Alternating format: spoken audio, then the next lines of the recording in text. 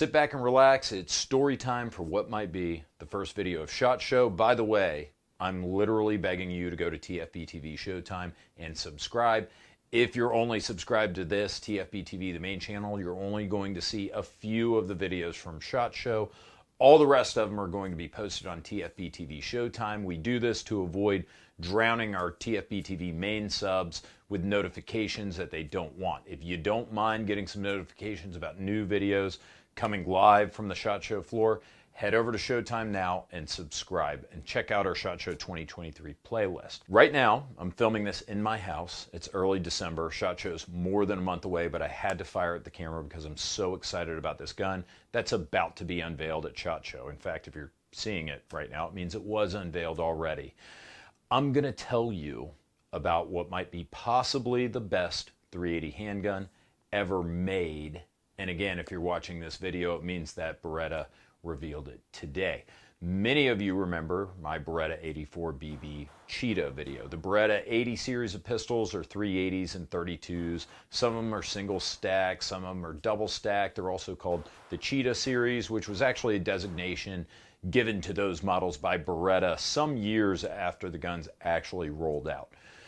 Far and away, the best of the bunch, in my opinion, is the Beretta 84 BB. I think I've got one, yeah, right here. The 84 BB is a double stack 380 with the same build quality, design, and features as the Beretta 92, but much smaller with a quicker 1911 style safety. You can see here, AMB safety. Much faster, much better than the traditional slide mounted safety in the Beretta 92.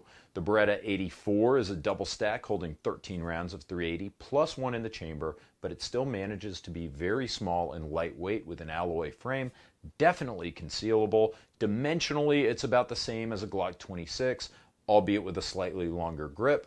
And in spite of being an old metal gun, it only weighs an ounce and a half more than the Glock 26. The 84 BB was the best version of the 84 because you could carry it cocked and locked, as you see here, unlike other versions of this pistol. That is to say, you can carry it with the hammer cocked and the safety on. I bought the 84 because I wanted to use it in my video about the guns from Heat. It's what Val Kilmer's character carries as a personal handgun in the film, and at the time, the Beretta 84 was probably the best possible choice for a concealed handgun. The Glock 26 came out in '95, which is the same year the film came out in theaters, and it probably would have been the only other acceptable choice for subcompact concealed carry back in '95. I fell in love with this gun. Some people describe the recoil from the 84 as snappy.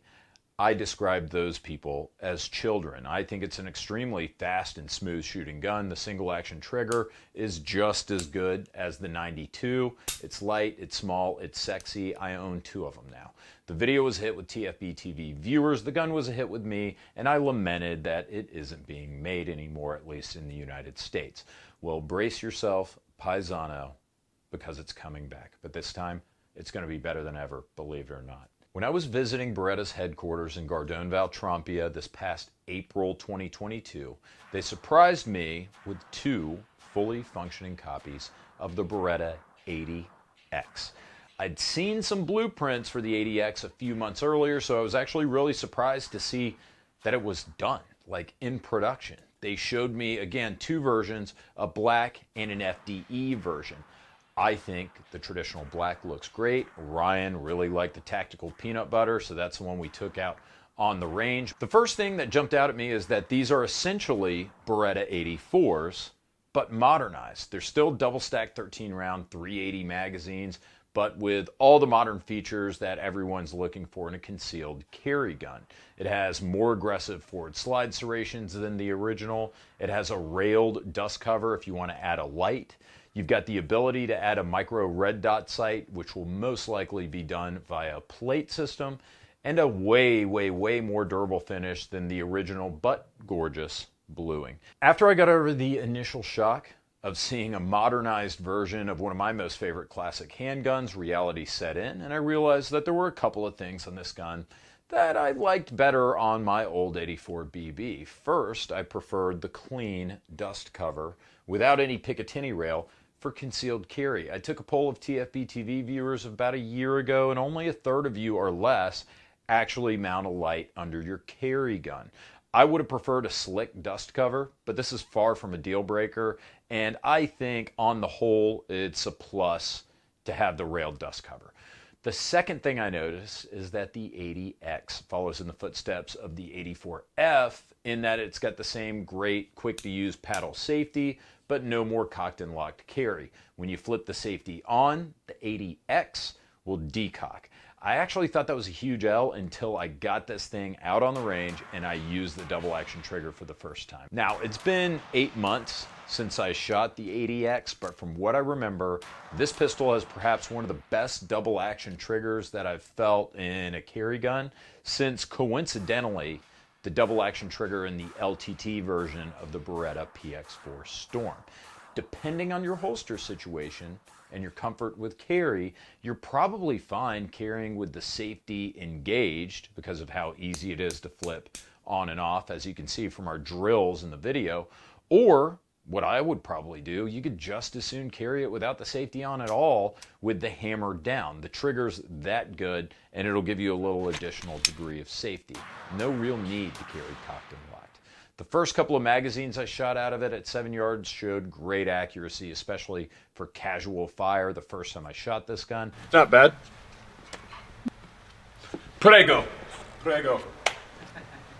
I'd love to see what this gun can do with a red dot, shooting at a little bit slower pace after some practice. Of course, we're going to be following up with Beretta while we're at the SHOT Show, and we'll have an update and full details on the production version of this gun, including its price, release date, all the final details that you'd expect to get at SHOT Show. I don't have all the info right now at the time I'm filming this video. This is kind of like a preview that I wanted to give you guys, so head over to Showtime, subscribe, check out our SHOT Show 2023 playlist. You'll see more from Beretta.